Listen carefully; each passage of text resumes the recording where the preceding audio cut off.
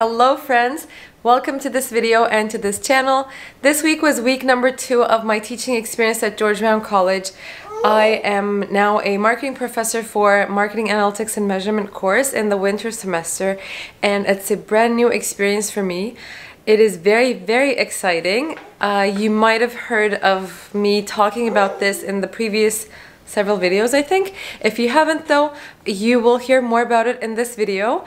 I wanted to sit down and share my thoughts and observations and my experience so far with teaching, as it is a very new experience to me, and I wanted this to be a reflection video, and also if anyone is interested in a teaching career in the future or now, it might also be helpful for them. So just wanted to share my thoughts and experiences so far with teaching and how that differs from a regular corporate or startup job or an agency job within the marketing field.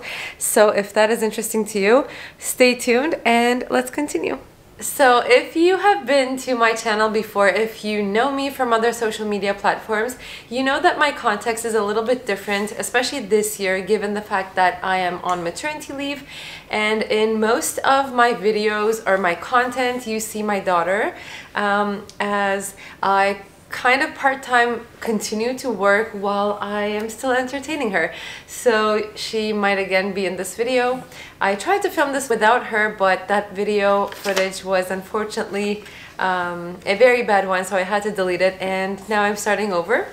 So without further ado, let's get started. And again, to bring you up to date with my context within teaching, it was a long time dream of mine to teach at a university, but I did not go the academic way. I did not go ahead and pursue a PhD.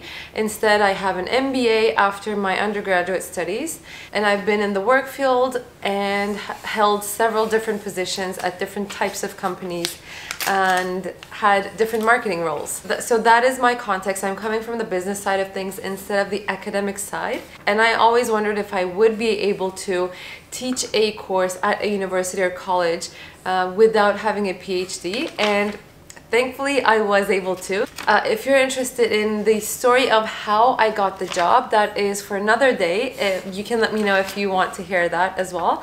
But this one is more about my reflections and my experience so far.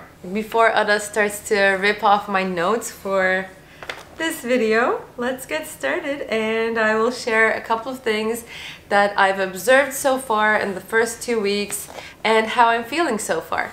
So the number one thing that struck my attention is that it is one thing to know something and to do it in real life, but it is a completely different thing to teach it. And don't take anything that I say in this video as a complaint. It's just the observations I had so far, and they are challenges that I am currently really enjoying, but I do want to share the reality in case you are considering of doing the same thing, or if you're just interested in hearing the story itself. Okay, so this is turning out much more difficult than I thought it would be. Ada already ripped off my speaking notes. But anyway, I'm gonna keep it quick and share with you the observations, because if I don't do it today, then I will probably never end up doing it. So number one thing that struck my attention is that it is very different to know something very good and be skillful at it and to know how to do it, basically. But it's something completely different when it comes to teaching someone else or a group of people. And it definitely requires a different skill set and a lot more things that you need to consider when you're teaching it, especially if you are starting from scratch, because sometimes once we know something, I realize that it's very difficult to unlearn it and go back to the basics and start with the basics when you are teaching someone else. So that is definitely number one. Number two thing that I want to talk about is how difficult it is to encourage class participation. And now, being in the shoes of a professor, a teacher, an educator, now I feel sorry for my professors in the past whenever they were trying to do the same and they weren't really getting much responses from the classroom.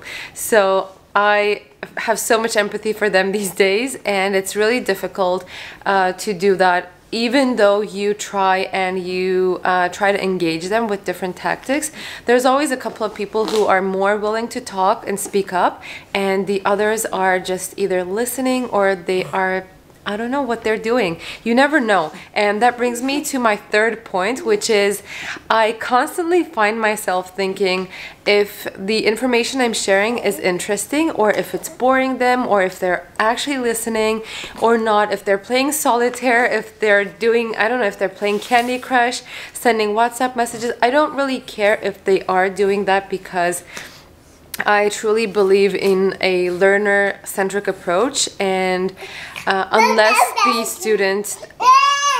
student wants to learn what's going on in the classroom, then there's no way that they will learn. And this course and the program is really related to having a career in marketing, which I think is a good enough reason for the students to be motivated to learn and listen to the educator. So that's my opinion, but I still have the questions in my mind. Am I boring the students? Is this topic interesting? Am I forgetting something that I needed to tell them? And it's this constant self-doubt that you have while trying to take care of the class and cover the topic. I don't think Ada has any more patience for me, so the last point I want to make is that there is so much more work than what's visible to the eye. There is so much preparation work that goes into this teaching. There is so much engagement that you have to do with your students. There's a lot of admin work that you have to do, and so on and so forth. So there's just so much more than what's visible to the eye. This isn't to say that the job itself is bad or it's boring or it's too much work, but I think it's just important to realize that there is more to teaching than what seems. You're not just spending time in the classroom teaching the students or covering a topic. There is just a whole big picture behind it, and it's important to notice that and be aware of that. Change of spot in the house, because this has got to be one of the most challenging video shootings I've ever done since starting YouTube. I think Ada is incredibly impatient. To be honest, it is very, very challenging, and there's just so much to learn. The learning curve is huge, but it is something that I truly enjoy doing. Although it's very much out of my comfort zone, I've always known deep down that I would love to do teaching in a university or college environment, because I really enjoy sharing my knowledge and experiences with other people, and to bring them value and to help them grow in their careers and to become better marketers, better professionals, and more self-confident individuals in general. So that is something I truly enjoy doing, and having the opportunity to teach at a university to a group of students is something I'm so very grateful about. And so far I'm loving the experience. I'm loving the learning curve, although it's a lot of work, especially when I have to kind of juggle between motherhood and other stuff that I'm working on and teaching. But it's really a great experience, especially as I am starting to engage more with the students, as they get to know me, and as they feel more motivated to engage with the class. I think it's just going to become much more fun and much more satisfying on my end, because I will start to see that they are more interested in the course as well. So I'm really looking forward to learning more and experiencing more in this new environment, in this new job of teaching, and I am currently really enjoying it. Feel really grateful and satisfied about what I'm doing, because I get to share my knowledge, I get to help my students, I get to educate them about marketing analytics, which is one of the key areas of marketing that any marketer needs to be skillful in. And that's all for today's video. Thanks so much for listening. I don't think my daughter has any more patience, so I better go and feed her. And stay tuned for other marketing videos, career videos, and other content that is coming up on this channel. Thanks so much for watching, and take care. I will see you next time.